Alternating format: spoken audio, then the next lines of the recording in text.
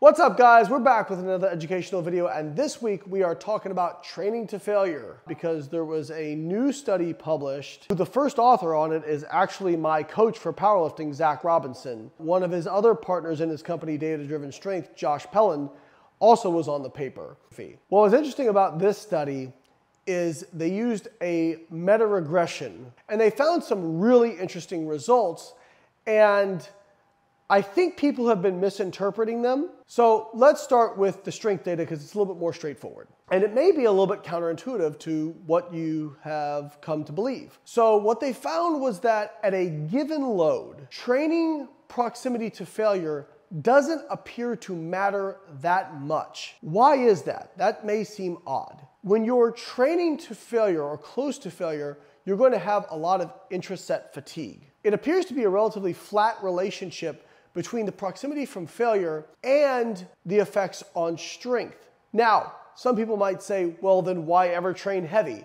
Well, you do need to train heavy if you want to get strong because strength expression is a specific skill.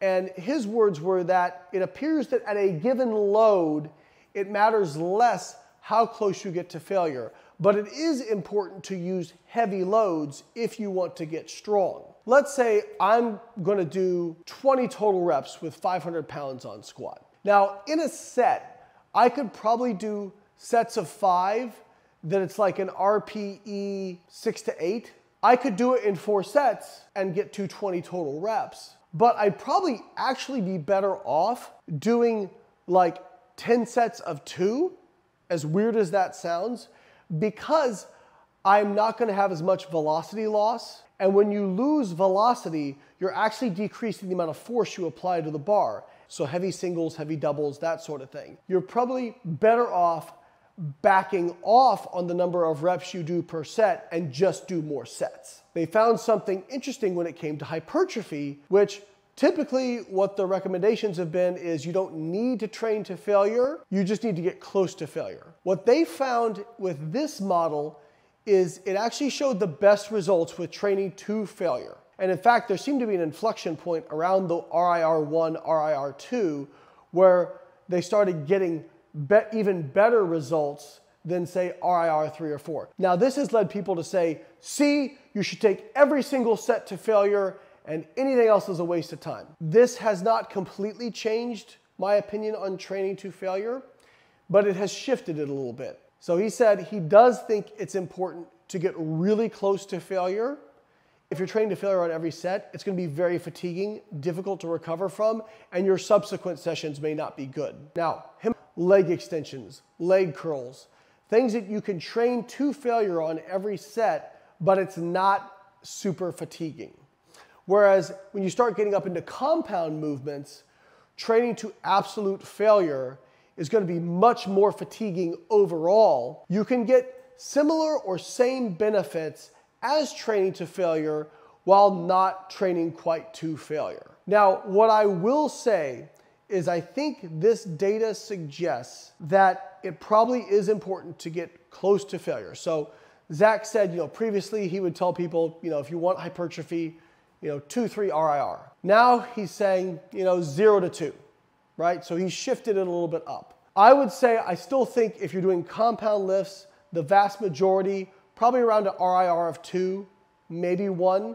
If you're going to go really close to failure or to failure on a compound lift, make it your last set of that exercise because then you're not creating a bunch of fatigue on the front end that's going to negatively impact subsequent sets. And then saving most of your sets where you're training to failure for your isolation exercises. Now, I will say, people consistently underestimate their proximity to failure, or overestimate, depending on what way you look at it.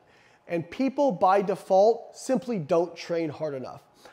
Where you literally cannot do another rep, you probably have no idea what it feels like. So I have done back squats until I've gotten stapled in a rack and had to dump the bar on the rack. I did 530 for a set of 9. And by the end, I was so fatigued that my bar sits a little bit lower on my right side than my left. And the hooks to re-rack the bar were relatively high for me, and people had to run over and help me because I was shaking and about to drop the weight. Then I collapsed onto the ground and laid there for about 10 minutes after that set.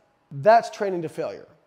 And people who say, stopping a few reps short is easy, the first rep of that set felt difficult. By rep 5, how far from failure they were, but then the researchers then made them go to absolute failure. What they found is people were off by about 5. But when it comes to actually developing a training program, if we're talking about big barbell free weight lifts, I think for the most part, you should probably stay at least 1 to 2 reps shy of failure. If you're going to approach failure closer, save it for your last set. On compound machine movements like a hack squat, a leg press, or a squat machine, probably can do more in that like 0 to 1, 2 RIR. But again, saving your failure set for your last set. But then on isolation stuff, knock yourself out. It's just not going to accumulate the same level of overall fatigue. That was the phone conversation I had with Zach. That is someone who competes in powerlifting, coaches powerlifting, and also does the research. I tend to take his opinion with a lot of weight. Overall, I think that's pretty much where my thoughts lie as well. If you want to get strong and get jacked, check out the BioLink Workout Builder. Links in the description. All right, guys, if you liked the video, like the video, subscribe to the channel, and I'll catch you next week.